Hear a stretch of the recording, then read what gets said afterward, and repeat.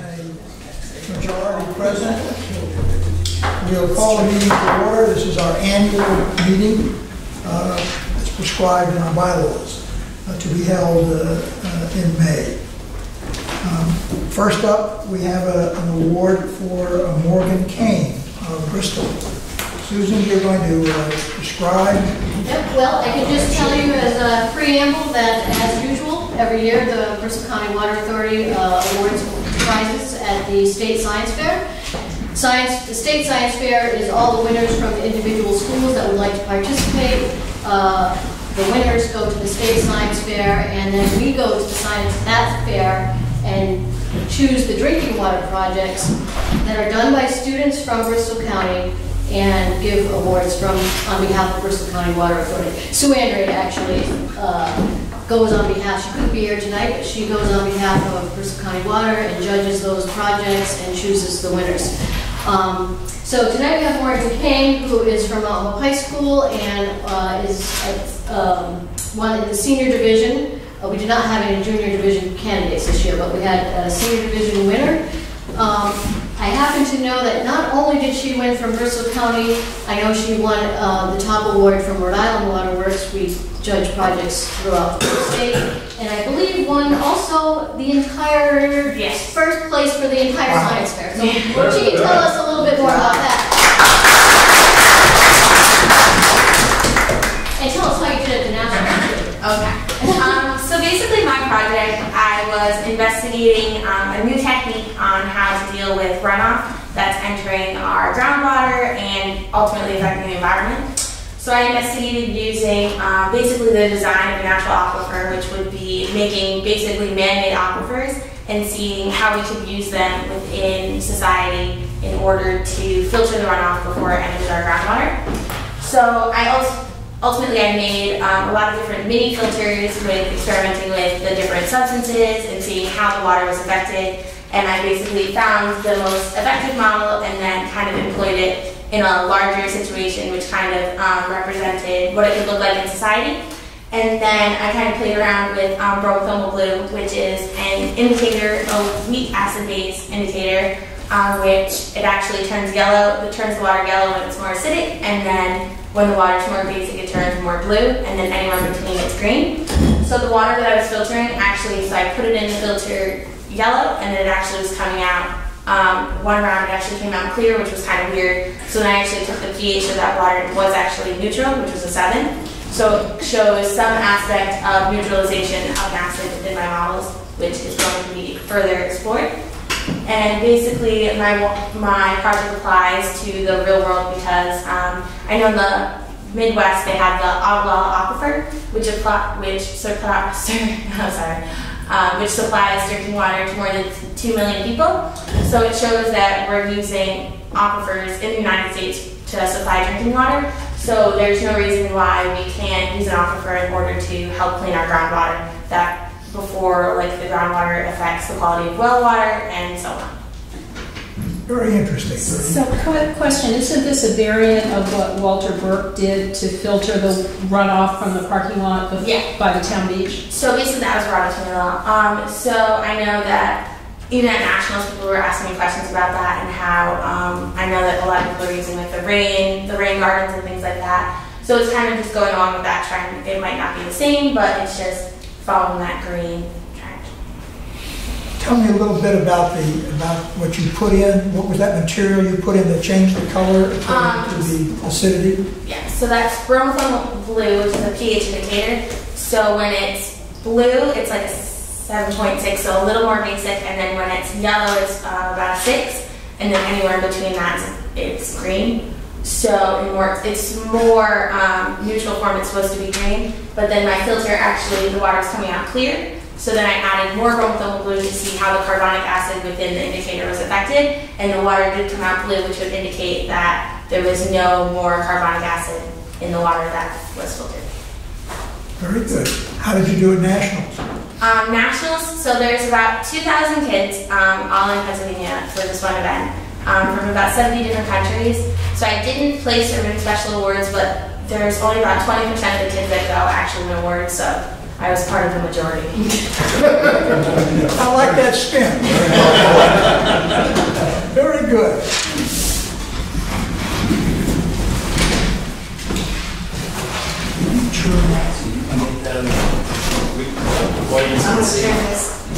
Yes, sir. Picture that. Yeah, in the video. I want to give you this certificate of recognition to you for having been selected as the winner. And there's a small check in here for you as well. Thank you.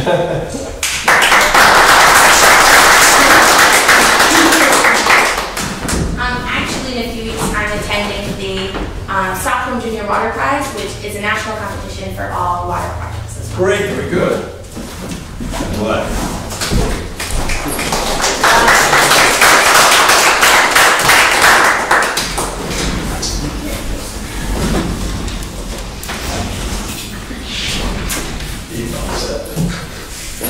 Let me give you an update on the annual report and the audit. As we agreed, we held the meeting to be in compliance with the bylaw of the annual meeting. Everyone knows that the annual report is. Good evening. Thank you so much for coming. Good morning. The annual report needs to be vetted by Pam, who has not been available to do that. And so once she is able to review, all the pieces have come together, but she needs to review that, all the pieces, before we're able to accept it. And that'll be done next month. I think that's nothing, we'll make I copies. can give an update of where Sure, why don't you do that? we are. Well, Pam, this year did pick a good time to go away because it's proved to be, the audit is still working. As a matter of fact, it's on the 5th week. And one of the things that has taken so long this year is we've moved to the completely new format. New GL, new groupings, new everything. And the auditors are required to do a comparable analysis. So they have a, to them it's apples to oranges. I can't compare to last year. So they came to me and said, we're having a lot of trouble trying to compare to last year. We would like you to change everything from this year back to last year's format, so we can compare. And I said, you gotta be kidding me. I said, there's no mapping that goes backwards. I said, but I did create the software to map up. I said, I can take last year and make it in this year's format, which proved in itself to be quite a project. And so that delayed us quite a bit. Plus we had a new manager on site, Jerry Bennett, who had done it with another company here about 5 or 6 years ago. So she had to familiarize herself with the firm and with our system as well. But it wasn't just that wasn't matching. We had a problem with the statement from our pension that there were new Gatsby laws of how he is to present it. And he took it upon himself to put it in a new format that's not required until this year. But he did it in a new format to get a jump on it. And again, they said, we're not comfortable comparing. So this week we had to go back to them to redo that in the old format again, so we get everything apples to apples. This is the pension? This is the, usually he does the pension year end at the end of June. Okay, and then he usually does an update in February. But he did last June in a new format, which said it did not require them to do one in February. So he wasn't that pleased that he had to do it, but they come to terms on it. So as of this afternoon, I have a rough draft of the of about 75% of it.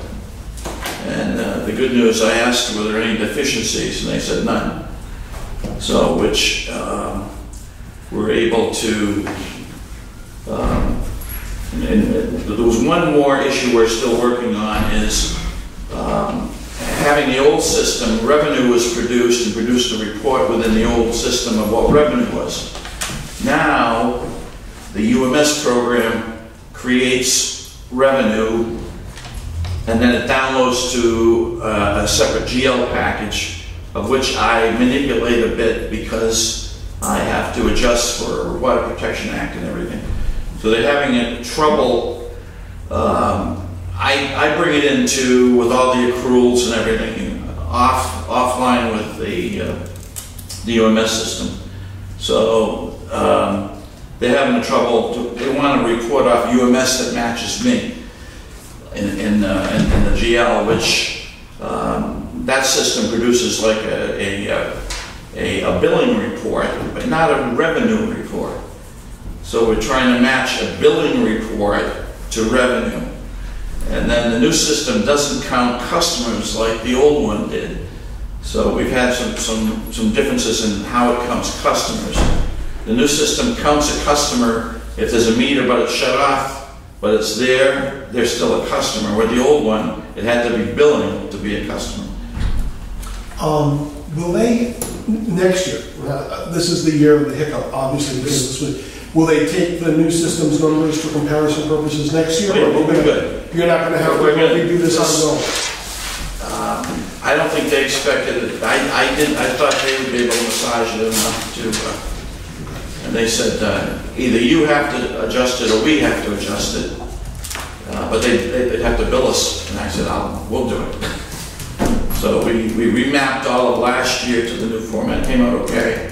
So they're happy, but that's where we stand. And they'll take this year's numbers for so we're about 2 weeks behind where we normally have the annual report tonight.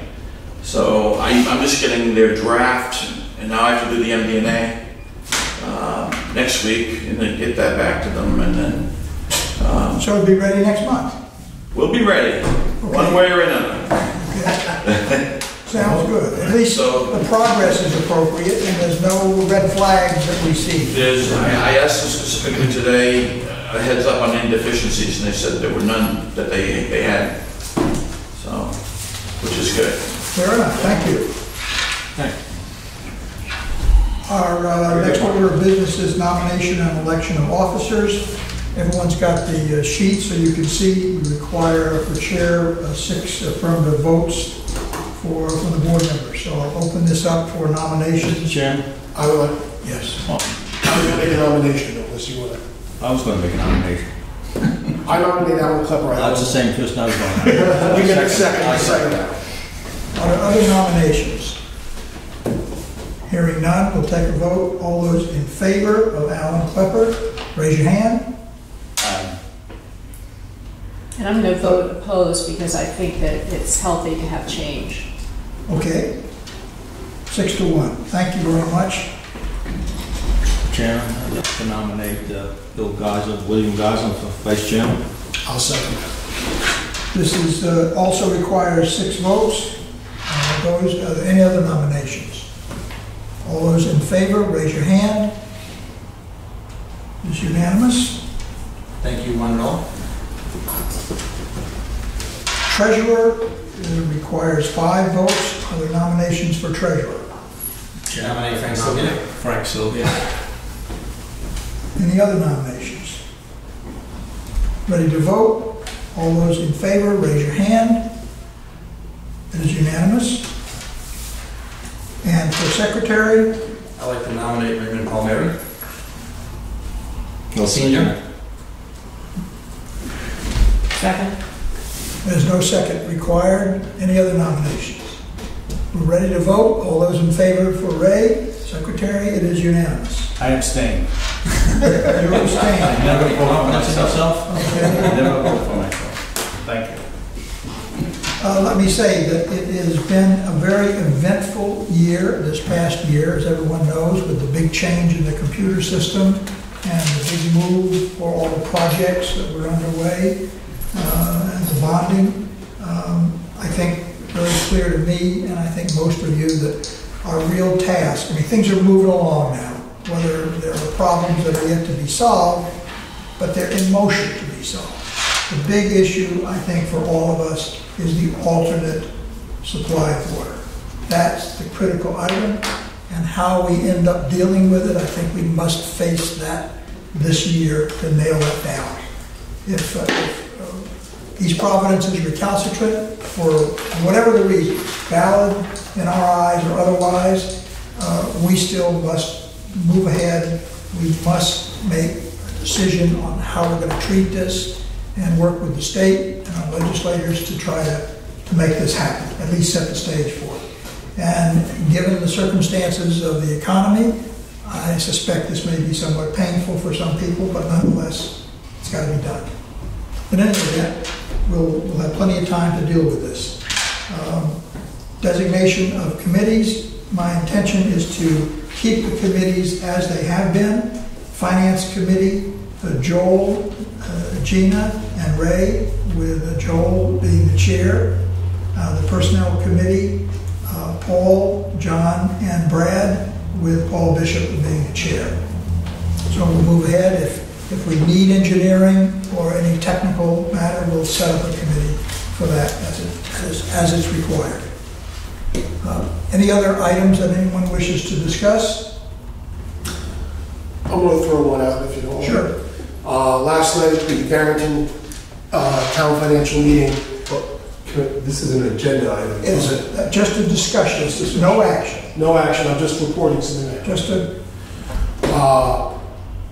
ratepayer came to me and he said that he thought that recently the BCWA was being run very well, particularly the financials. And I was very pleased to hear it because it was from Gary Morse. And he mentioned Mark in particular as sitting down with him, and he felt that he had a much higher level of confidence. And I think that's a tribute to Mark and the whole staff really moving it in the right direction. Given who that's coming from, that's high praise. It is, and that's why, which is why I felt it was necessary. Listen. Okay, I think that's it. Could Yes. just very quickly, for discussion purposes only, Yeah. could you just recap? We were contacted by the newspaper about the Barrington Bridge, and I think you talked Yes. Some people responded directly. I responded to Walt Buteau. Pam responded to Walt Buteau. We essentially gave the same information. Basically, I made it clear to him that the main water line was at the end of Ferry Road under the river. And this was a line that had never been used, and that when we were in the midst of dealing with this, I think that they were really after the DOT, not us, because I witnessed the Channel 12's, I don't know if it was Sweeps Week or not, but I witnessed Channel 12's discussion about this, and the whole thing was really focused on DOT and whether they were dealing with things. And the new director said, yeah, we're dealing with it. So things will go on. I mean, why the pipe twisted, why the hangers got messed up, who knows? Pam speculated that since it was open, the water, if it froze, if there was any water in the pipe that froze, it shouldn't have twisted the pipe because there was nothing holding it back. But so much for all that excitement. Thank you all, and it seemed to go. Right. Given it's 6:20, there's no other business. I'd And like so, to yes. ask that something be put on the agenda for our next meeting, which is a report on the repair and remediation of the driveway easement that was used for the new pipe on Papa Squash Road, because I had a complaint from the property owner. Okay.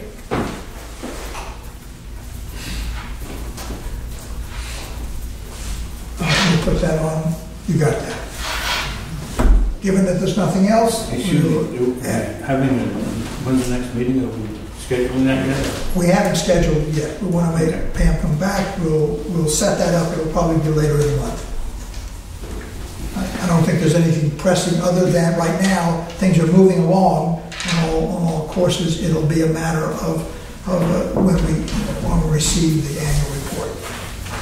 Thank you all for coming. We'll adjourn the meeting. Those Make a motion to adjourn. Seconded, and all those in favor say aye. Aye.